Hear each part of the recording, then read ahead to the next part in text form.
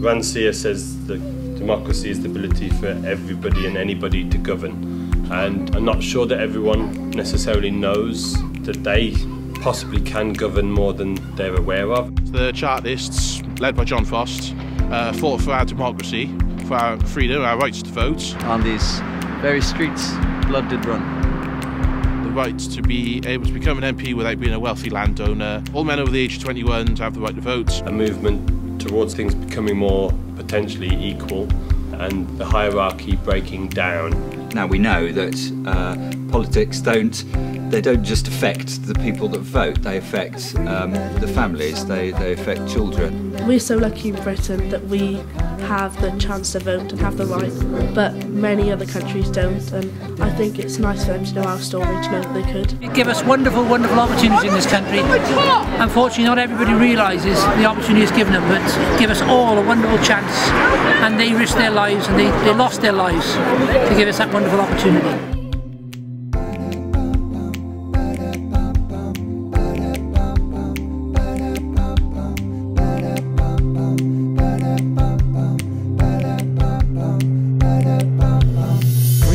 Bird thinks of another breeze, and the trade winds soft through the sighing trees, and the fed worms waiting on dawn's bright lawn, as he names the sky his own.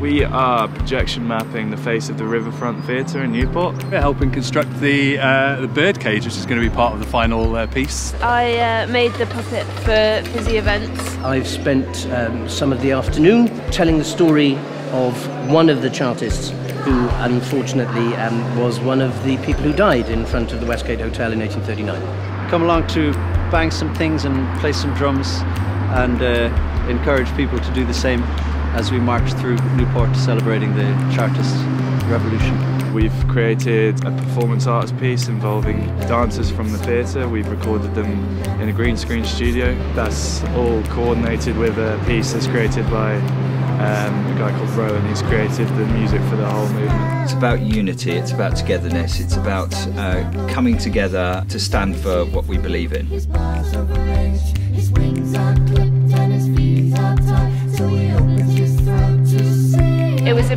bird based on Megan. Megan Holborn, who was the star, put these wings on. There was a lot of rehearsing, a lot of practicing, a lot of constructing choreography. I didn't think it was going to be so big and that I'd be needed so much, but it was very fun, and I'm glad I had the opportunity. A caged bird is an oppressed spirit. It's an angry, broken and stunted existence. It doesn't get a chance to spread its wings. It doesn't get its chance to be free. So all it can do is sing.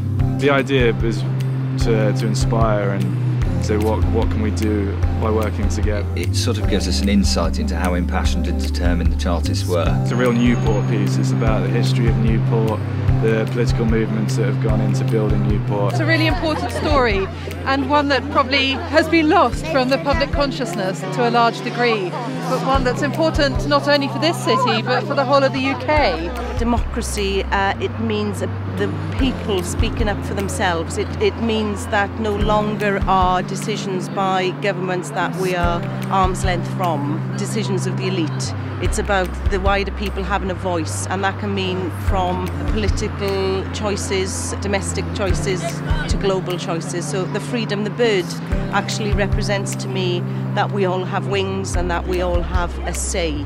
And I think that's what the Chartists, in their original voices from the common man, the common woman, would have wanted us to have in this day and age.